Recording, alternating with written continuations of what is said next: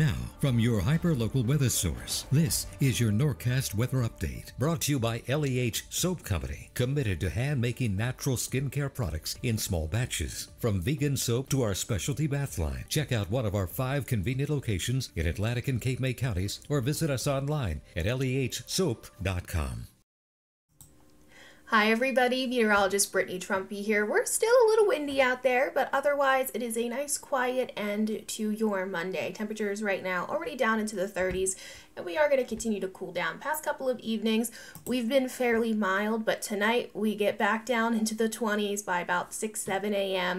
And then after that, we kind of level out. Kind of typical temperature profile on the way for overnight tonight and into tomorrow.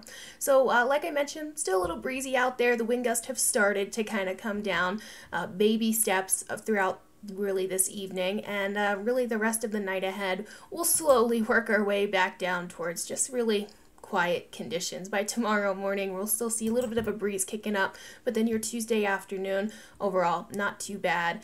Really just looking at pretty much a quiet week ahead. And here's the reason for that. We have some nice high pressure that's going to kind of drop down out of the north, and it's going to act as a barrier. Keep this low pressure that's sort of out towards the Great Lakes away from us. It's going to squish it further down to the south, acting as a barrier, and really lead to just a whole lot of nothing over the next few days. And then you can see that secondary high that's out towards Oklahoma that might be kind of drifting in for the second half of the week. For your Tuesday, not too bad. A couple of clouds out there, but really a mix of sunshine, temperatures, low 40s, overall really, really pleasant.